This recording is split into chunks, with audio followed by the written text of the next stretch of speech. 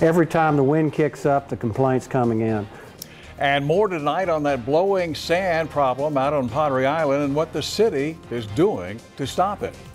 Good evening. Thanks for joining us. Folks who live and work out on the island have been dealing with that swirling sand for about 2 years now. And it's been a year since the city took legal action over that issue. The sand is coming from property on Park Road 22 across from Schlitterbahn.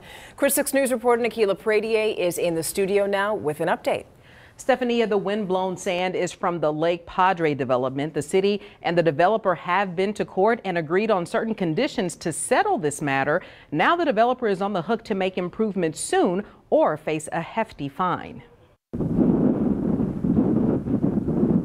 For more than 2 years, on windy days, drivers on Park Road 22 have to deal with this sandstorm. Whether it's air conditioners, respiratory, I've had a lot of the constituents out on the island call me very concerned about the sand blowing and what can be done to stop it. City Councilman Greg Smith, who represents the island, says that's why the city started issuing citations for code violations to Paul Schneckschneider. He owns that land and plans to transform it as part of the Lake Padre development. It was wetlands on there, so it was basically grass and water, and now they went and they raised the elevation and did not stabilize the sand. That's the problem. According to this city memo from April 27th, the city and Schneckschneider went to court to try to settle. The result was an order that gives him until July 20th to stabilize that site or pay a $20,000 fine. But the memo also says Schneckschneider failed to meet other deadlines from the court order and concludes that he's, quote, not currently in full compliance.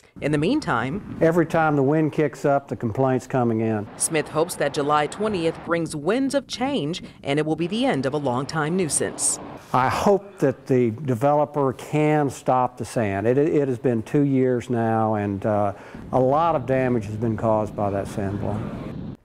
By the way, the state is also enforcing violations against the Lake Padre development because of that blowing sand. The TCEQ tells us so far no settlement has been reached. Lee?